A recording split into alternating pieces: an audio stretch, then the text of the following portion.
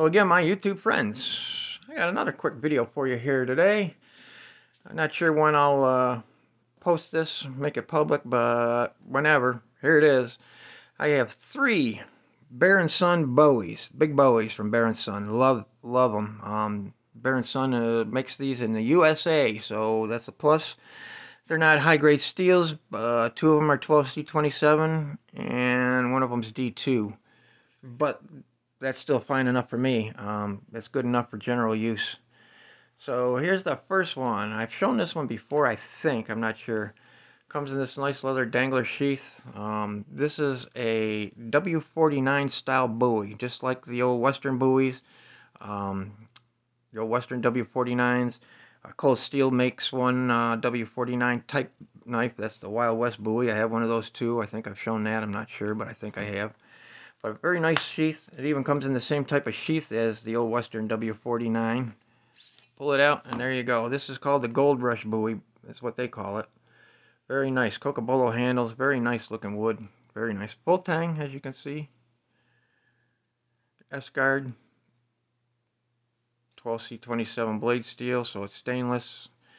12C27 is underrated steel. It's not quite as good as, it's a Sandvik steel, but it's not quite as good as the 14C28. But the difference between 12C and 14C is not huge.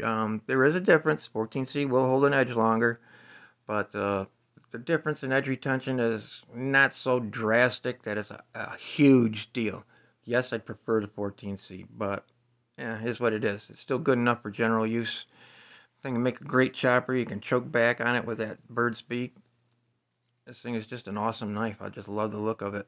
So cool. That's the first one. Like I said, I got three of them. I love the dangler too. Next one also has the same kind of sheath. Same sheath really. They're identical. So very cool. This one's in D2 steel, and it is, I think they call it the fighter Bowie or something like that. I forget, I'd have to look at the box, but there you go. Badass looking blade right there. I love the looks of this thing. It is so cool. Whew, man, it is. It's very comfortable in the hand. You can choke back on it if you were doing a little chopping, or if you're fighting, choke up. It's got the guard. You can choke up on it like this. It's a little, you can feel that if you try to put your hand up on the top, but you can do it. But it's more comfortable to go like that. If you're, making a feather stick or whatever. There you go.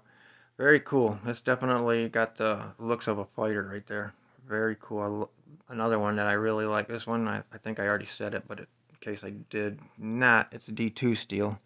Again, Bear and Son D2 tool steel, made in the USA, which is definitely a plus. This one was a little more expensive, but only about $25 difference between the last one. And then the last one right here, another good quality leather sheath, but it's a little different than the others. Not on the dangler, but it has the same type of closure on it. And this one is a badass looking fighter as well. Look at that thing. Stag handles, India stag. All these are full tang, all of them made in the USA. And this one is also 12C27. I don't think it says it on the blade, but it is. Very cool also. They make another one identical to this, except it's Damascus steel, but that one's like 250 bucks or something like that. 225, 250, something like that. This one is only like, I think I paid about 125 for it roughly. Might have been a few dollars one way or the other, but it's about right. Brass guard, full tang, handles comfortable. I mean, it's very neutral, so as Apostle P says, human hands were made to hold a stick, and that's basically the shape of a stick, so very comfortable and badass as all hell. Obviously, primarily and intended use is primarily as a fighter, but of course you can choke up on this and do some finer woodwork or cut your game, process your game, cut your food and veggies for your camp stew or whatever the hell you're making. Cool knife altogether. Anyways, that's all I got for right now. 3 Bear and Son Bowies. Big badass knives. I think they're all 9-inch blades, I do believe, if I remember right. I'm pretty sure they're 9-inch, not 10-inch, but there you go. Badass blades right there, made in the USA. That's all I got for you for now. Until the next one, stay safe, stay blessed, and I'll see ya.